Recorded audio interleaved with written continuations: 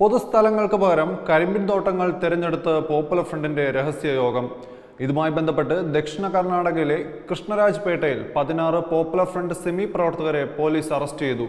മാണ്ഡ്യ ജില്ലയിലെ KR-പേട്ടയിലെ ഒരു കരിമ്പിൻ തോട്ടത്തിൽ രഹസ്യയോഗം കൂടുന്നതിനിടെയായിരുന്നു അറസ്റ്റ്.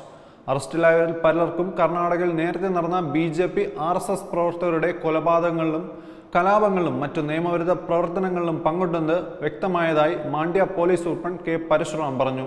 ഹുൻസൂരിൽ നിന്നുള്ള പോപ്പുലർ ഫ്രണ്ട് നേതാവ് മുബാറക് പാഷയാണ് പരേഡിന് നേതൃത്വം നൽകിയത്.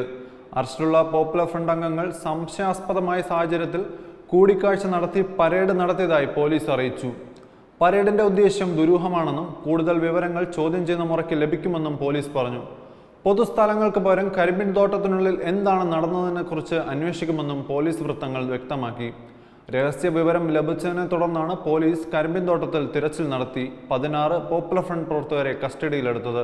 രഹസ്യ വിവരം ലഭിച്ചതിനെ തുടർന്നാണ് പോലീസ് കരിമ്പിൻ തോട്ടത്തിൽ തിരച്ചിൽ നടത്തി 16 പോപ്പുലർ ഫ്രണ്ട് പ്രവർത്തകരെ കസ്റ്റഡിയിലെടുത്തത്. പോലീസിന്റെ ചോദ്യം ചെയ്യലിൽ ഹുൻസൂരിൽ നിന്നുള്ള സെമി നേതാക്കളാണ് രഹസ്യയോഗത്തിന് നേതൃത്വം നൽകിയതെന്ന് കണ്ടെത്തിയിട്ടുണ്ട്. പോപ്പുലർ ഫ്രണ്ടിന്റെ ഫ്രീഡം പരേഡ് പരിശീലനത്തിനായി തങ്ങൾ ഈ സ്ഥലത്ത് ഒത്തുകൂടിയിരുന്നെന്നും അംഗങ്ങൾ പോലീസിനോട് പറഞ്ഞു.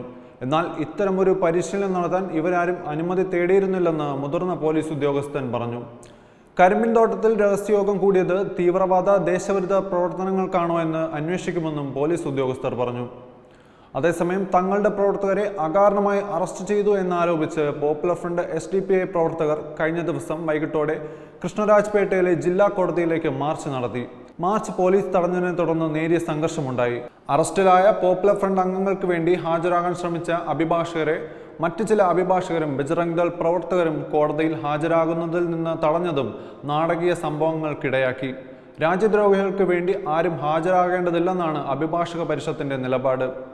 UPA ഭരണകാലത്ത് നിരവധി ഹിന്ദു സംഘടനാ നേതാക്കളാണ് ഇസ്ലാമിക മതമൗലികവാദികളാൽ കൊല്ലപ്പെട്ടത്. NDA വീണ്ടും ഭരണത്തിൽ വന്നതോടെയാണ് തീവ്രവാദത്തെ അടിച്ചമർത്തുന്ന നടപടികൾ കൂടുതൽ ശക്തമാക്കിയത്. Web desk Tatwamayi news.